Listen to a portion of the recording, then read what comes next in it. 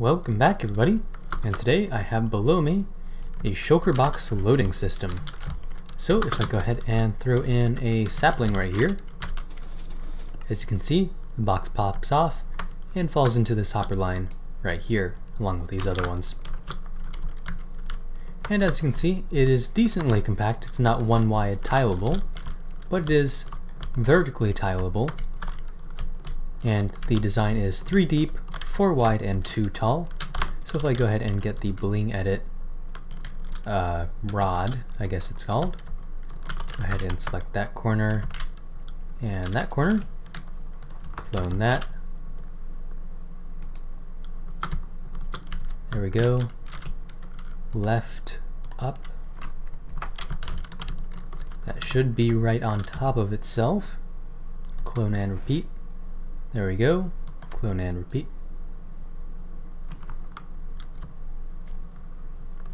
I have no idea what happened here. Well, let's just get rid of this one. I don't know what happened. Not in the slightest. Anyway, let's go ahead and activate this one here, which should be as simple as placing that there.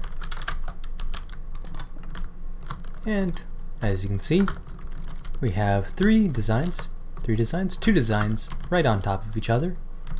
Throw the sapling into this one. It didn't copy over the comparator. There we go. And it keeps on running through. There we go, and on the bottom design, as you can see, it does trigger the top one, however that is not important, as the top one already has a Shulker box right here. And the reason this is good is so you can run your sorting system in multiple lines like so, or perhaps in a sort of tower like so, and then have a line going out the other side right here like so. So you'd have bulk input right here, they would fill up on both layers, and then the boxes would all pile out the bottom.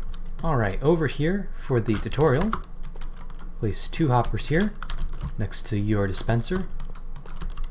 This will be your output line, this will be your item input line, and 1 hopper facing into the dispenser from this side for your item input line.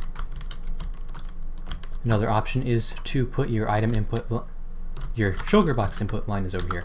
Your item input line can also go on the top, allowing for your Shulker box input line going on the side, but of course that ruins the whole vertical tileability. So I will be building the design like this.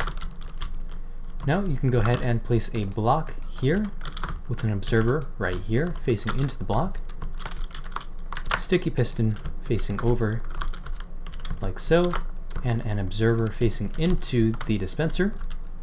You can go ahead and place a block here and a block here,